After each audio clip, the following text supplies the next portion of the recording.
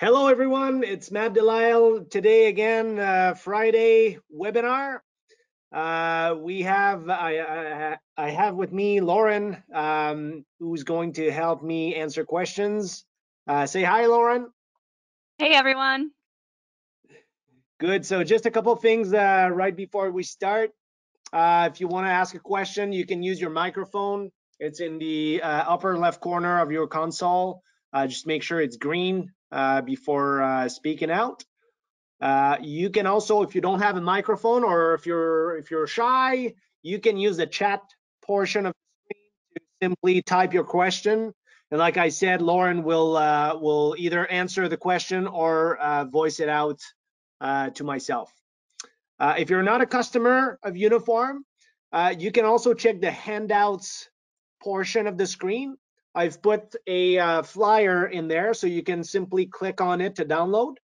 It will give you a bunch of information about the Uniform software. And last thing, this webinar is being recorded, so it will be made available next week on Monday, and you will be receiving an email with the link leading to it. All right, so today, cow grades. Very interesting subject, very neat report in Uniform. So we're going to start by going in an animal record here. So if you've noticed before, animal records always have the cow grades in the upper right corner. And as you can see, so we've got 7.4 for this animal. And this is actually a grade out of 10. Okay, so 10 being the best and 1 being the worst. And this cow grade is also available in your mobile app. Okay, so every time you synchronize, the cow grades will also synchronize. So we're going to take a look where do these cow grades come from and how they're calculated. So first, to find your cow grades analysis, you just need to go under the cow head and economics, and then number 14, cow grade. So you're going to end up with a pretty busy screen here, lots of numbers. It's quite easy to understand though. So as you can see on the left side of the black line, you can find all your animals, by number, names, with the status, lactation, days in milk. And you also get the overall cow grade right here. Okay, so as you can see, I've sorted my cows by the best all the way down to the worst. You can also change the sorting just by clicking on the header like this. So now I have my worst cows at the top, and you can do the same with management numbers again. Okay, so we're just gonna leave it sorted by grade. So essentially, cow grade is a measure that tells you how likely is that cow to remain in your herd. Okay, so if you get a cow with a cow grade of 4, she's very likely to be, out of the herd soon based on a bunch of KPIs. KPIs that you can find to the right of this black line here. So we have a dozen of them. And all of these KPIs have a grade on their own. So as you can see, SPP is based on the current lactation and previous lactation.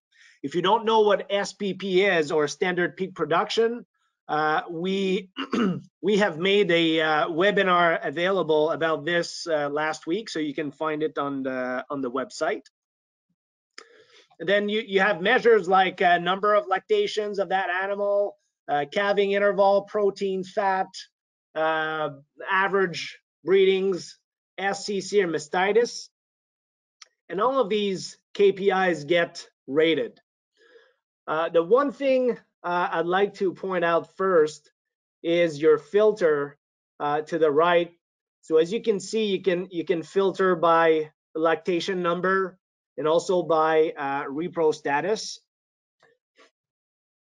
Properties, if we click there, you go to advanced, you see that you can add or remove some items from the animal's portion of it. So right now, I'm just gonna leave it as is. And then under settings, very important to take a look at this before you start utilizing CalGrade. Because as you can see here, this is where you're gonna set all your targets for CalGrades. So what's the value I'm looking for with regards to SPP? You know, am I looking for longevity on my herd? How many lactations am I aiming for? Calving interval, fat protein, somatic cell counts, everything is there. And of course, you know, you may have Holsteins, you may have Jerseys, you may have different breeds that obviously won't have the same targets based on that. So make sure you adjust them according to what's in your herd. That's the first step. And then if you go under weights, you'll see that it's possible to adjust those KPIs with a weighing factor. So of course, if by default, everything is set to normal. If I'm looking to focus a little bit more on my calving interval or my SPP, I'm going to move my DOT to a higher level. So what's that going to do is that any cows that has great SPP is going to have an overall cow grade that's a bit higher than normal. And a cow that has a very weak SPP will be disadvantaged based on that if you set it to high. So make sure you set them accordingly to what you're looking for. And I'm just going to show another thing here. So of course, when you look at the grades to the right, you see that it's a grade out of 10 once again. But if you click on the plus sign, it will show you on the bottom line here, you see it creates an additional line just below, and it actually gives you the values of those KPIs that are leading to this grade or to these grades at the top, on the top line. Okay. So if I'm showing you a few examples here, let's go to it's going to open my animal record and go to cow 870. So it's a dry cow. Just going to go under lactation. You see that her 305s, they've always been great. Nothing to worry about there. If I go under milk recording, what you want to check here is to make sure that you capture all lactations. So, you know, all milk recordings from every lactations. And you see that she has a tendency to have, you know, very high SCC count. Okay. So we're going to keep that in mind. And if we go back to the cow grade analysis at the bottom here, I'm just going to sort my cows by management number, and I'll find my cow 870. Okay, so as we can see, just click the plus sign. Remember SCC were an issue? Well, you got it right here. Like she's getting a score of 2.9 out of 10 for current lactation because she's standing at 407, and then 4.3 for the previous lactation. Okay, she's not too great for protein, calving interval neither. So see, overall she gets a score of 6.1 out of 10. If we look at another cow, let's take 119. Okay, so it's a fresh cow. She milks 29 kilos. Fat protein looks quite all right.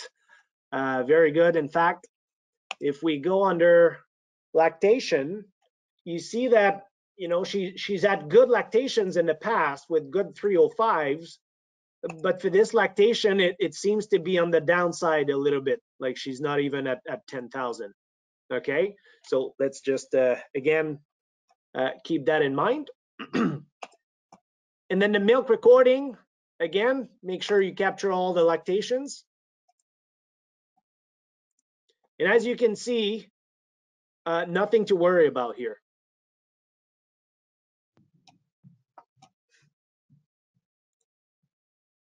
So then I'm gonna go check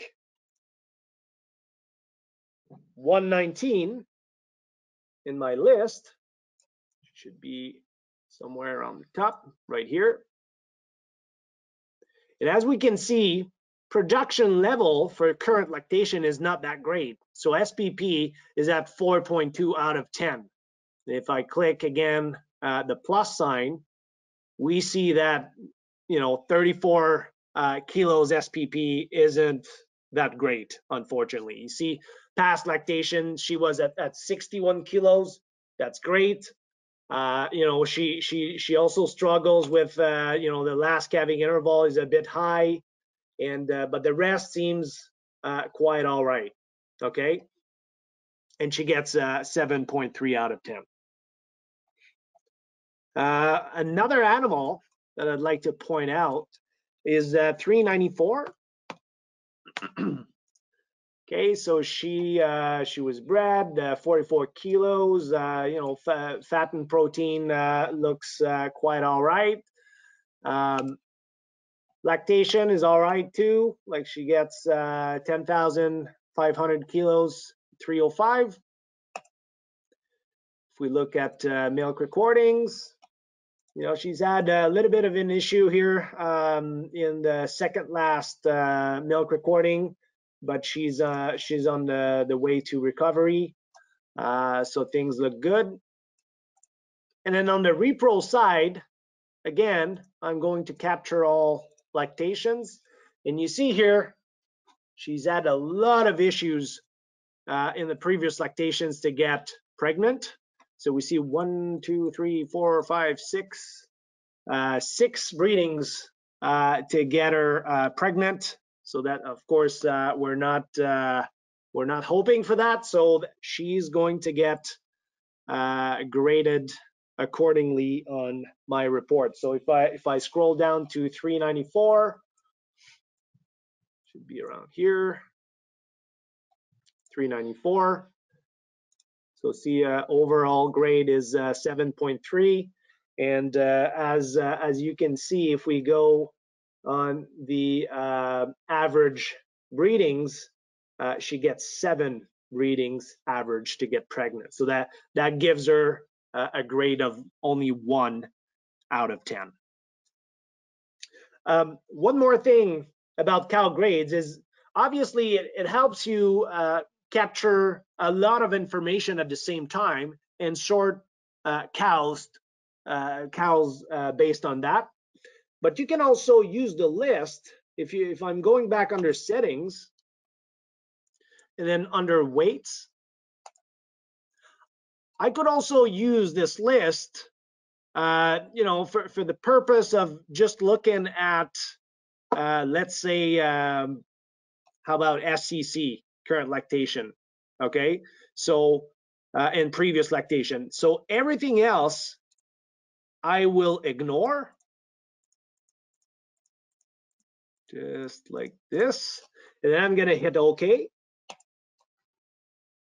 And as you can see, all my grades have changed because only grades based on SCC are now taken into account. Okay, so that's a quick way of looking in your herd for SCC issues. Very quick. And then you just set it back to the way it was. Lauren, do we have any questions so far? We don't have any questions so far. I have a question for you though. Go ahead. If I was looking to find potential cows to be culled, is there a way I could use this report? Absolutely. Good, very good point. So under properties, you see there's a minimum grade for breeding, and also call all animals with grade under and a value there. So if I choose, you know, I'll just put a 5 here. And I'll say that, you know, for breeding a cow, you know, I'm looking for 7.5 at least. Okay, I'm going to make sure that I save my settings.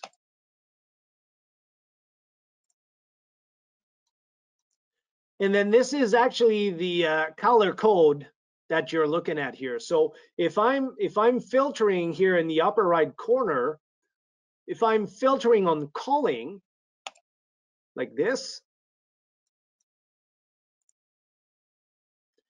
you see that I get my cows that are below what I set previously. Sorry, under properties, so under 5. And since I've sorry, I gotta put back my my settings to normal here, just like this, and I end up with a list with my cows under 5, but that will take account of the repro portion of it. So that's why you see cows that are 8.1 overall, but if you look at, you know, average breedings or last inseminations, they don't have a value there or are weak. So that's the reason for that. Same for breedings. So it will take account of the value that I set there to build my list. So everything over 7.5 will be put on the list here. Does that make sense? Sounds good. All right. Do we have any questions? I don't see any questions. Good. Well, then I'm done. And again, if you have any questions about the cow grades, make sure you call the help desk. They all know about this neat analysis, and phone number is 1-866-807-6111. And like I said before we started, this recording will be made available on our website next Monday afternoon. So make sure you check it out. Thanks, everyone. Have a good weekend.